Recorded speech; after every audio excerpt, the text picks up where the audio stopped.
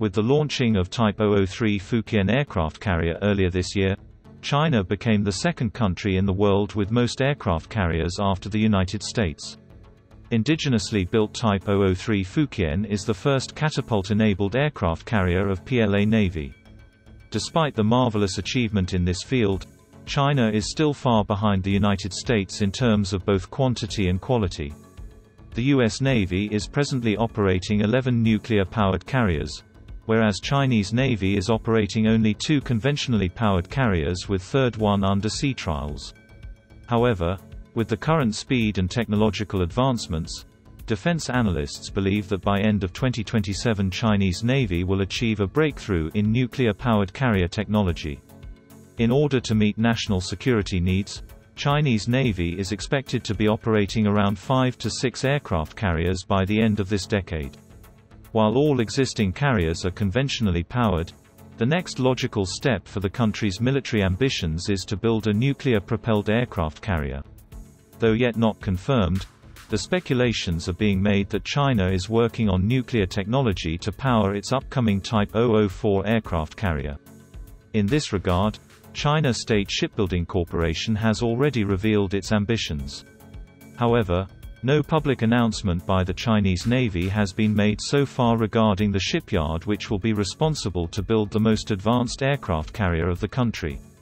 Moreover, the necessary regulatory permissions have also not been publicly issued to any shipyard to attain, explore and handle the sensitive technology. As per Chinese media, the design work on the fourth carrier has already been completed and carrier is expected to be launched by 2025. As per Western military experts, the upcoming Type 004 aircraft carrier is expected to be nuclear-powered because China wants to have a world-class navy and wants to achieve long-range power projection capabilities. However, many Chinese military analysts believe that China has no need to operate a nuclear-powered carrier. Though, the nuclear-powered aircraft carriers have more power to operate catapult launch systems, can deploy more powerful aircrafts and have longer endurance.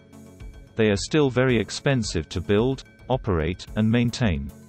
In comparison, the conventionally powered carriers can be built more quickly, cheaply and require less maintenance.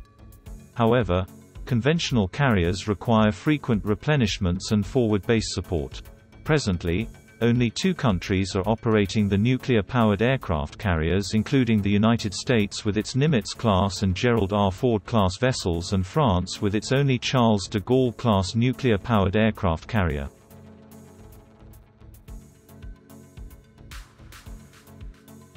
Based on the advancement in military technology during the last 2 decades, the Chinese transition to nuclear carriers seems imminent and quick.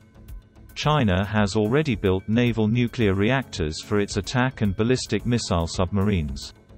The experience in developing and operating nuclear submarines will be quite fruitful for nuclear-powered carrier.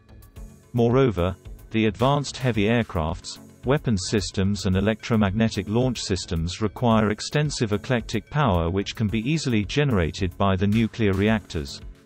With the desire to become the world-class naval power, China's next move to attain the prestigious nuclear-powered carrier seems certain.